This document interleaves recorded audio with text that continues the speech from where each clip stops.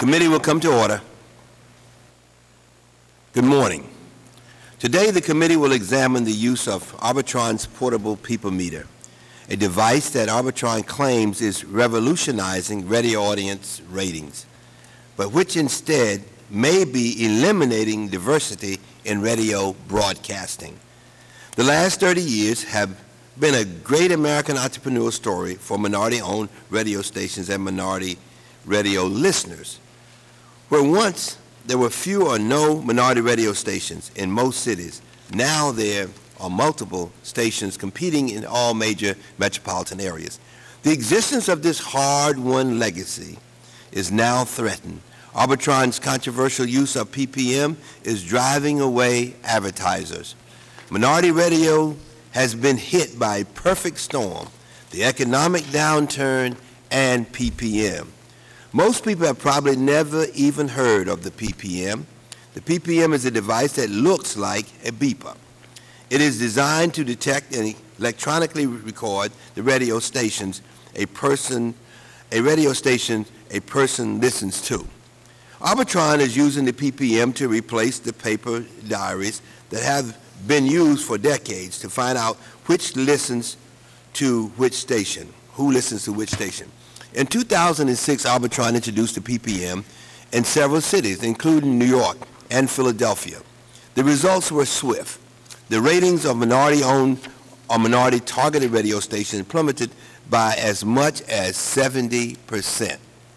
Since then, Arbitron has expanded the use of its PPM across the country in 31 additional markets, which has resulted in crippling minority-owned or targeted radio stations. These ratings have had a devastating effect on the radio industry. Advertising, profit, and programming choices are all shifting away from the minority communities. I have no quarrel with a rating system that is accurate, but there is serious question as to whether the way Arbitron uses PPM produces truly accurate results. I note that I am not alone in the concern. The Media Rating Council, MRC, is the industry's self-regulatory body, where the council finds that a measurement service consistently provides fair, accurate, and unbiased data. It awards accreditation. Where this is not the case, it denies accreditation. The MRC has reviewed Arbitron's use of the PPM and has certified its use in only 2 markets, Riverside, California, and Houston, Texas. The MRC has withheld accreditation to Arbitron in 31 of the 33 PPM markets.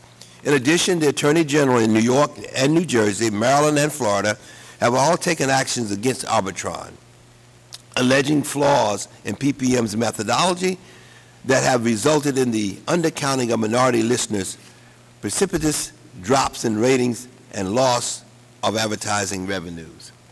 Yet Arbitron has not changed and insists on commercialization before it receives proper accreditation. Some people may ask how a problem like this could even exist in this day and age. Well, as the famous expression goes, when the cat's away, the mice will play. In this case, the cat hasn't been seen in years. For many years, our government has taken a hands-off approach to oversight or regulation of the radio rating industry. The result is that Arbitron, a monopolistic company, is not regulated by anyone.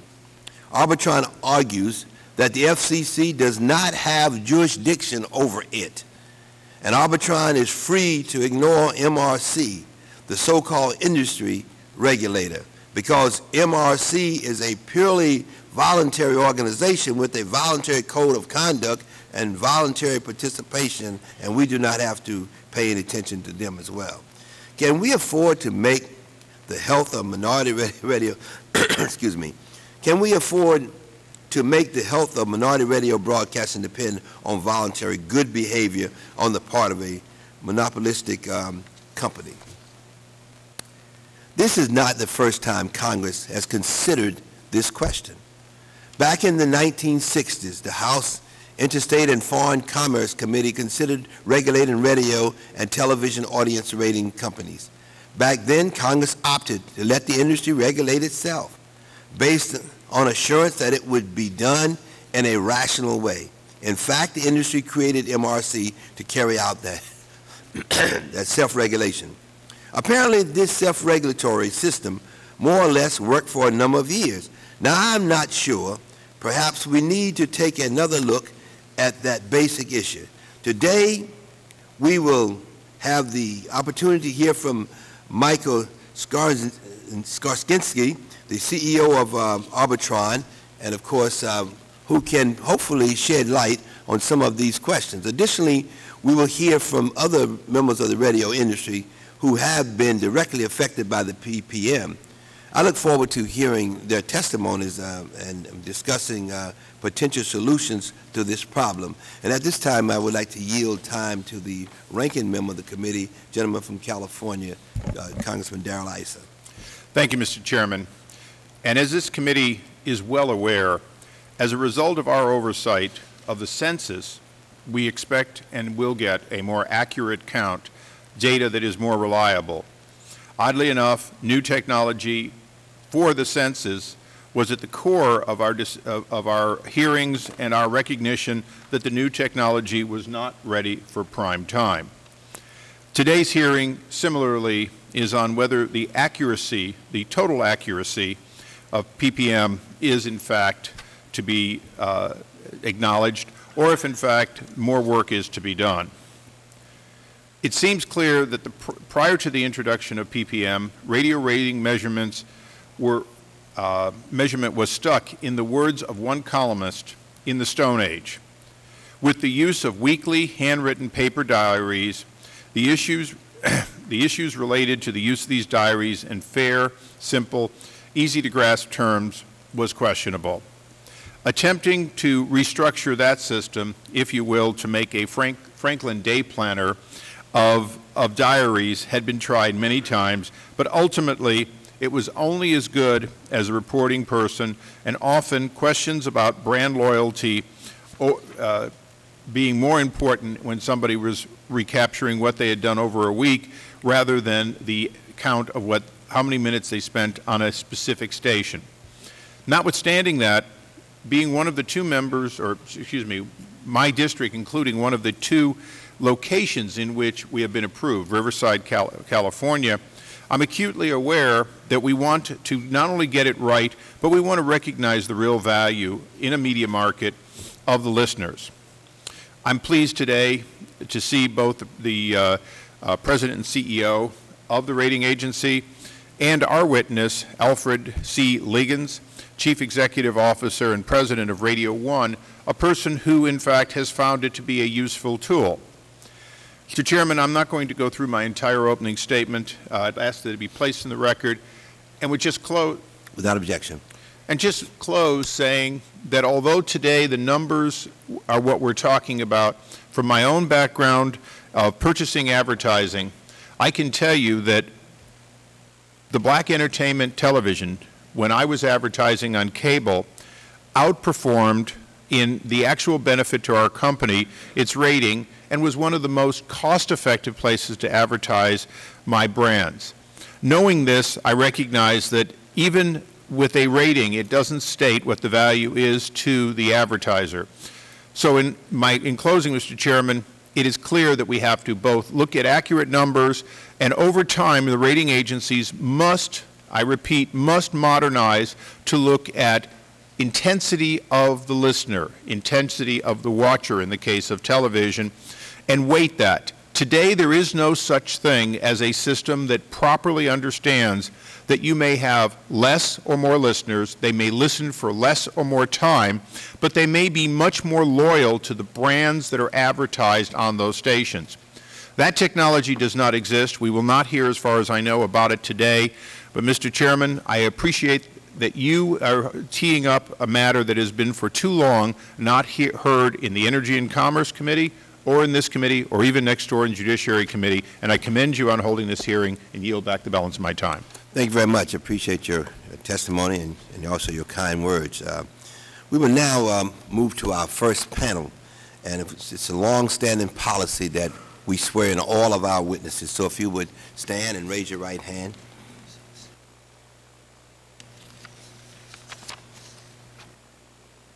You agree to tell the truth and nothing but the truth? If you do, answer in the affirmative. Let the record reflect that.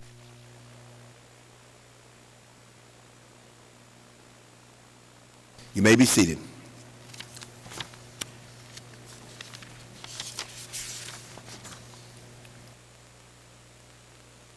Let me just run down. Mr. Michael Skarzinski is President and CEO of Arbitron. Prior to joining Arbitron, Mr. Skarzinski served as President and CEO at a number of technology companies, including, I think it's Performance Technology, and of course he's also with Zebo and Predictive Networks, and of course he focused on business and product development. Mr. Skarzinski also held management positions at Lucent and of course under the administration of George H. Bush. Skarzinski served as the Secretary of Trade Development at the Department of Commerce. Mr. George Ivey has been the Executive Director and CEO of the Media Rating Council since 2000. The Media Rating Council is not for profit organization which was created at the request of Congress 44 years ago to ensure high ethical and operational standards for rating companies. Mr. Ivey's background includes 25 years of experience in media research, auditing, oversight, and consulting. Prior to joining the MRC, Mr. Ivey was a partner at Ernst & Young and their lead representative and advisor to the MRC. Mr. Cyril Chagrin is the Executive Vice President of the Corporate Research Division at Univision Communications, Inc., where she oversees research for all media divisions. Mrs. Chagrin is considered an expert in the field of audience measurement and is renowned for her research on sampling methodology. Prior to joining Univision, Mrs. Chagrin was the Senior Vice President of Marketing Development at Nielsen's Media Research. During her 27 years at Nielsen, she developed new systems of data collection. She also was the principal developer of Nielsen's Hispanic service, which she managed for 10 years. Welcome. Mr. David Honing is the co-founder and current president and executive director of the Minority Media and Telecommunication Council. He also serves as general counsel to the Broadband Opportunity Coalition. The MMTC represents over 70 minority, civil rights, and religious national organizations in selected proceedings before the FCC and other agencies. Mr. Horning has practiced communications and civil rights law since 1983, specializing in electronic redlining and race discrimination cases. Why don't we just start with you, Mr. Skarzinski, and of course give us your statement. You have 5 minutes, and the way it works here is that when you start out, the light is on green, and then just a minute before you're in, it turns to yellow, and then a minute later it turns to red, and red throughout the United States of America means stop. So Mr. Skarzinski, please. Good morning, Mr. Chairman, Ranking Member Issa, and members of the committee. I am Michael Skarzinski, Chief Executive Officer of Arbitron. On behalf of Arbitron's 1,300 employees who work in 27 states, I'm proud to appear before this committee today. For more than 60 years, Arbitron has been dedicated to advancing the interests of the radio industry. We provide the quality data that allows radio broadcasters to make programming decisions and advertisers to make their media buying decisions. Today's hearing is focused on Arbitron's Portable People Meter, or PPM, and its impact on minority radio stations. We share the concern regarding the health of this important voice of the broadcasting community. We are, however, confident that PPM is not the cause of the challenges faced by minority broadcasters. It is encouraging to note that urban adult contemporary is the most listened to format in the top 16 PPM markets. This was reported just 2 days ago by an important trade publication, Inside Radio. We believe that the Inside Radio report is another strong indication that PPM continues to reflect reliably the listenership of all formats, including urban and Hispanic.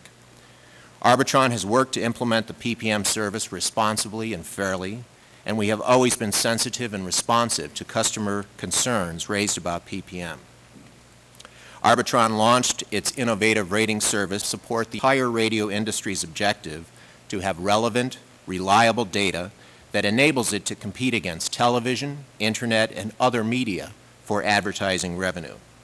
While PPM represents a significant advance, it cannot do everything. It cannot solve the severe economic challenges that the radio industry has confronted for the last 2 years. We have all felt the impact of a recession that has caused a drastic and in some cases devastating decline in radio advertising, with resulting significant declines in radio revenue. Further, PPM cannot address the high debt burdens faced by many radio broadcasters, including minority broadcasters. Our radio broadcast customers asked Arbitron to develop an electronic measurement service that helps them showcase the value of radio. Our advertising agency customers asked us to provide them with a service that more accurately reflects exposure to radio. We responded. The development of PPM is a reflection of our commitment to improving radio. Arbitron spent more than $100 million over 10 years developing this solution.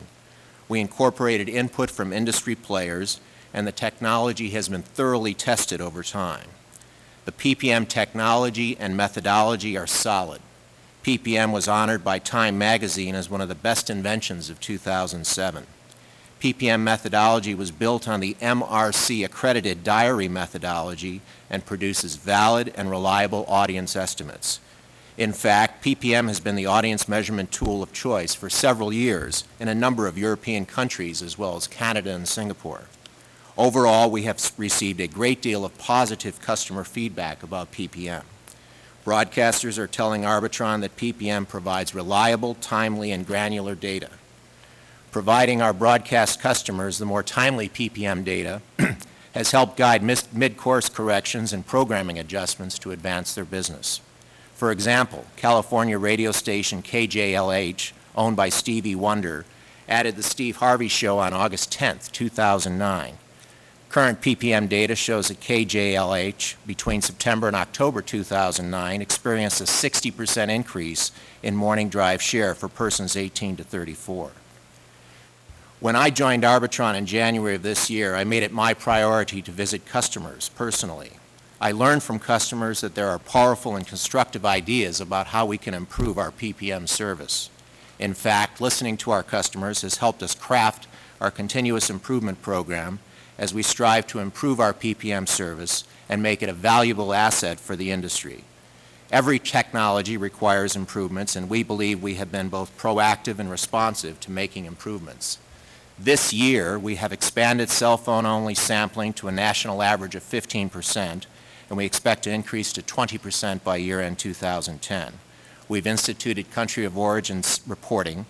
We've expanded extensive training, in-person coaching, and enhanced incentives to encourage greater survey participation. Additionally, we are working with our customers and other industry leaders to develop an engagement index. As envisioned, the engagement index would be a metric that complements existing data and reflects an audience's involvement and loyalty to a particular station. This cooperative work could help all broadcasters, advertising agencies, and advertisers have a balanced impact on radio ad planning and buying. We have been working tirelessly with members of the minority broadcasting community, and we believe that with your leadership and a continued dialogue, we can make progress towards a common ground. Mr. Chairman, Arbitron welcomes the opportunity to work with you and members of the committee to address the challenges of the minority radio broadcasters.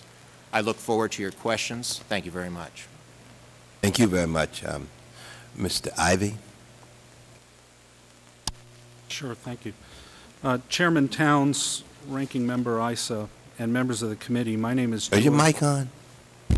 It's on. Maybe Hopefully. pull it just Put it a little closer to you, yeah. Can you, is that better? Okay. Chairman Towns, Ranking Member Issa, and members of the committee, my name is George Ivey, and for the last 10 years I've served as the Executive Director and CEO of the Media Rating Council. I would like to thank Chairman Towns, Ranking Member Issa, and the committee for the opportunity to testify this morning on Arbitron's portable people meter rating service. Before joining the MRC, I worked with Ernst & Young as lead partner on all MRC audits.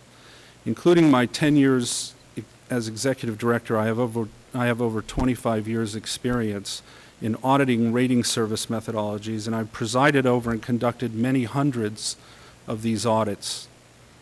45 years ago, Congress addressed the same issue this committee faces today, namely the accuracy and reliability of audience research.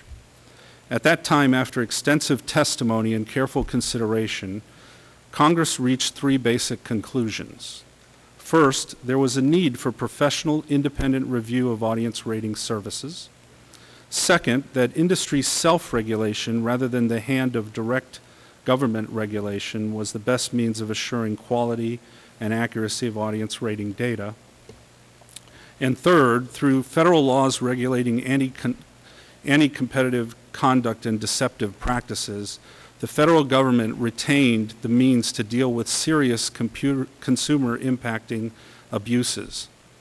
The MRC ultimately emerged based on the suggestions received during these congressional deliberations. Just as Congress envisioned, our only business is to review and accredit audience rating services through rigorous, independent, and objective audits. One of the hallmarks of our auditing procedures is that participating research organizations must be totally transparent to us, driving our confidentiality requirements, which were originally recommended by Congress. We are independent of the rating services we review. The only funds we accept from rating services are the payments for their CPA audits, which are passed through in full to the CPA firms we engage. As described in my written testimony, the MRC has adopted stringent safeguards to assure that accreditation decisions are based only on the merits. We appreciate the committee's interest in the merits of the PPM services, and of particular importance, its concern that PPM services may fail to accurately represent the listening preferences of minority audiences. Through cooperation with the committee subpoena, we have made audits and our related correspondence available for your review. We hope our diligence, expertise, and due process is apparent from this documentation. From the standpoint of the MRC's role and mission and what we are qualified to observe, I see two distinct issues. First, whether the PPM technology itself is an improvement in terms of measurement accuracy. Second, how this technology is being implemented by Arbitron in the markets of interest. Let me quickly address the first issue. There is little doubt, and in fact there exists a broad industry consensus, that electronic measurements such as Arbitron's PPM technology can represent an improvement over existing non-electronic audience measurement when implemented diligently. In the second area, the implementation details, the MRC has ongoing concerns. Perhaps most important, in our opinion, Arbitron has failed to demonstrate that the PPM services can attain sufficient performance metrics among certain mostly younger panelists across most markets on a sustained basis. And the company continues to introduce numerous new PPM markets without having solved this issue. We have ongoing concerns and dialogue surrounding several measurement issues. Despite efforts to improve and extensive cooperation from Arbitron with the MRC, these issues remain a concern today. Attached to our written testimony, reference attachment F, is a series of key performance indicator charts that illustrate a decline in tabulation rates among young adult panelists during the period from January 2009 to September 2009. This was considered by our committee in the last audit review meeting of the PPM services. In almost all cases, young adult African American panelists show even worse performance than these general charts indicate. These charts also show response rates, referred to as SPI, for the markets, some of which are low by the committee. Arbitron is in the process of adding significant staff and implementing other improvements intended to stem the tabulation rates declines. In attachment G of our written testimony, you can see the results of that for a short period in October. Arbitron has been participating in the accreditation process fully. However, the fact remains that Arbitron's R&D process for the improvements required by the MRC have been ongoing post-commercialization for over 20 unaccredited markets. We have several recommendations on record with Arbitron to address these matters. In closing, the MRC has strived for 4 decades to be faithful to the mission Congress suggested for us. We hope the committee agrees that Arbitron should remain committed to the MRC process, maintain focus on the audit and methodological issues we raise, and ultimately focus on gaining the marketplace assurance of MRC accreditation of its PPM services as soon as possible. Thank you. Thank you very much. Ms. Chagrin?